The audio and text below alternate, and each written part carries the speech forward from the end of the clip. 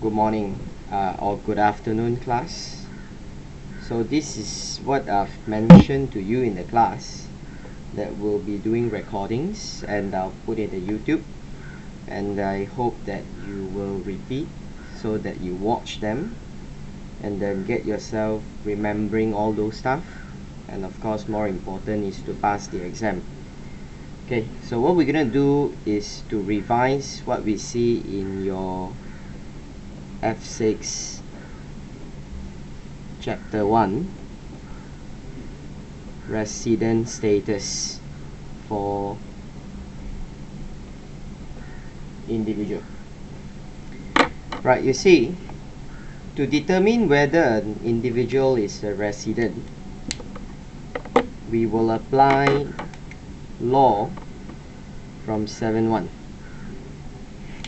And you know that there are 4 parts of 7.1, which is your 7.1a, and then we have 7.1b, c, as well as 7.1d. So you basically need to test yourself to see whether you fulfill all these 4 conditions to decide whether you are a resident or not. Now see what the law says over here. An individual is a resident in Malaysia for the basis year for a particular year of assessment if. Now let's explore condition in 7.1a. okay, now basically they say that he is in Malaysia in that basis year for a period or periods amounting in all to 182 days. So the basic condition in A is you must be in the country for a minimum of 182 days. Right, that's what it says, okay, 182 days. Now then, what do you mean by in that basis year? Now remember, we explained that in the class. So if you refer to a basis year, you must referring from 1st January to 31st December. So that's what we meant by basis year, okay? Now, so we're going to try a simple example over here.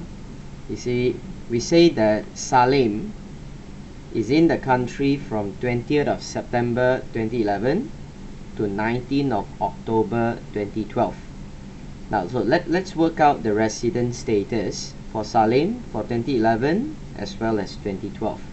Now, the first thing we're going to do is you're going to count how many days that Salim is in the country. Now, so this is a bit of a technique on how do you count the number of days. Okay, 20 of September until 19th of October. Now you see, September has 30 days. Okay, September has 30 days. Now you are in from the 20th, so that means on the 1st to the 19th you are not in. So we're going to take out 19 days. Then we're going to add the days for October, November, December.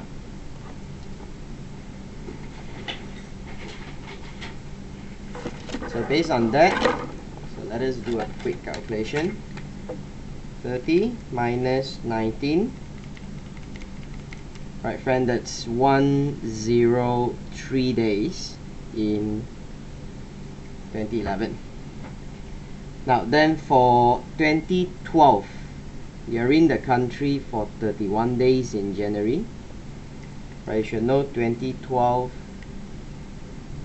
is a leap year, so we have 29 days in February, March, April, May, June, July, August, September, and you're until the 19th. So let's see, that will actually be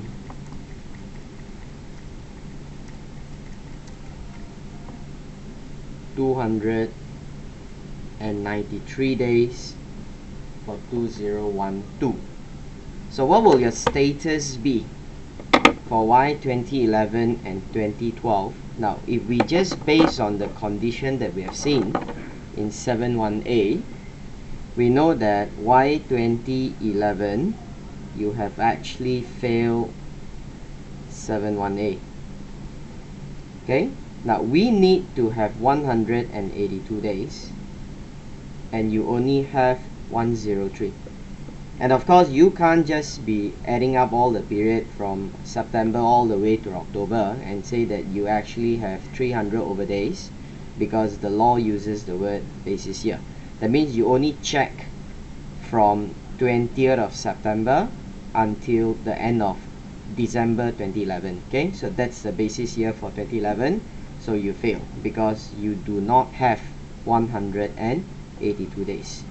There is no 182 here. Okay, now but for Y 2012, we can see over here that you are actually having 293 days. So you have satisfied 71A and you become a resident. So again, class, why are you a resident for 2012? So you become a resident for 2012 because Salim is in Malaysia for 293 days. Now this is the case, but that is not the reason you must say it in the exam. You have to mention the law that you fulfill. So you are saying that he's in the country for 293 days, and that has fulfilled the condition of being in Malaysia for, well, you either say 182 days or more, or a simpler way of stating this is you just say at least 182 days. Follow? Right, so that's the conditions that we have here for 71A. Okay, now I mentioned that in 2011 you actually failed 71A. Well, I didn't say that Salim is not a resident. Now that's because to be a resident you actually have 4 ways of testing. So even though you failed 1A, you will still proceed on to see whether an individual can satisfy B or C or D. So that's why we have to look on. Okay, so what's the conditions of 71B? Now this will be the most complicated that we have here in the law. Now it says that if let's say he is in Malaysia in that basis year for a period is less than 182, and that period is actually linked by or linked to, and we are looking at another period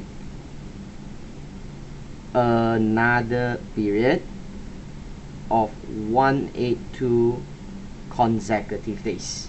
Now this is what it says, that we are looking at one period that is less than 182, and that one period that is less than 182 is linked to or by another period of 182 consecutive days. Okay. Now notice earlier that Salim, he failed 71A in 2011. But if we see further, we actually notice that in 2011, Salim is only in the country for 103 days. Okay, now that's what we see here, 103 days. Now, but you notice that the 103 days, this period is actually connected with 2012 that has 293 days. Now friend, that period refers to this. So again, the law say that period that is less than 182. Now you notice this is less than 182, but it's linked.